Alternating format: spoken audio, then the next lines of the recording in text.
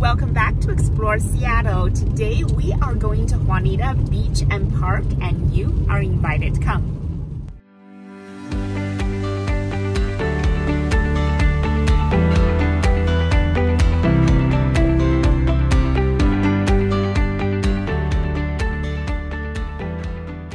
Our points of interest today are the boardwalk and beach, the Spud's Fish and Chips restaurant, and the cute Juanita downtown streets. Juanita Beach and Park resides in North Kirkland. It is located in the northern tip of Lake Washington. By the way, this little toy here is my husband's brand new GoPro 9. We are so excited to put it to test today. The neighborhood is quiet, family-friendly, and a little bit secluded. We're close to the beach now, and this neighborhood is called Juanita Village.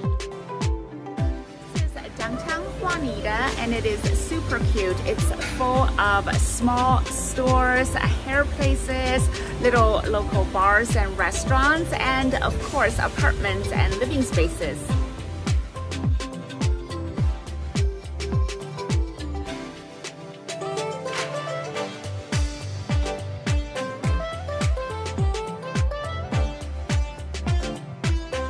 We're in February now, and in Seattle, the temperature straddles around 45 degrees Fahrenheit. Of course, it's drizzling outside, but still, it's pleasant enough to walk around. There's plenty of parking around the park, but it does get pretty busy on the weekends.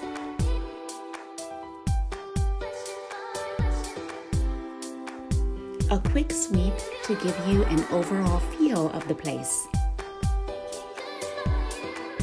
It's very peaceful and beautiful here.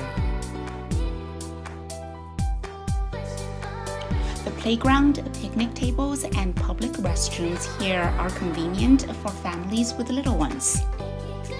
In fact, when our kids were little, we came here all the time. They just love the swing sets. Right over here is a pavilion, and you can certainly just hang out or have a picnic here. The beach here is quite sandy. In the summertime, you can definitely dip your feet in the water and lay out in the sun. There are also hiking trails nearby and a park. You can certainly spend an entire day here if you want to. There is also a beach volleyball court. That's pretty neat. We're walking onto a floating dock right now, which extends well into the water. You can come here and swim in the water, and yes, there will be a lifeguard on duty.